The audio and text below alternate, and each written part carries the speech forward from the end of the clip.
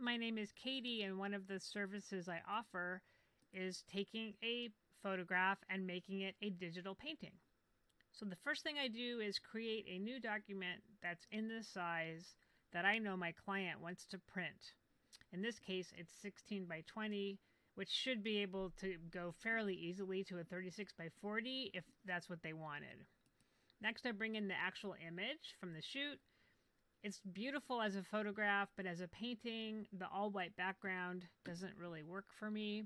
So I need to bring in some colors and textures to add something to the background. And I see a little mistake here, so I'm going to go back here into my history and figure out where I went wrong here. I made some mistakes for sure, so let's go back.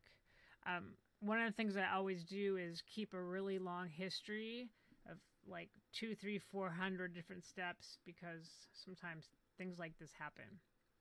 So right now this is too much texture on her, so I'm gonna bring down the opacity on some of these. I know I need to come back in here with my brush and take away some of this that's going on here, just a touch.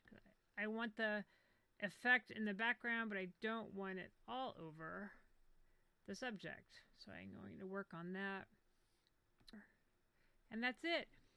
Once I'm happy with the results, then I can move on to the next step, which I'll show at the next video. Thanks so much. My name is Katie, and I hope to work with you soon.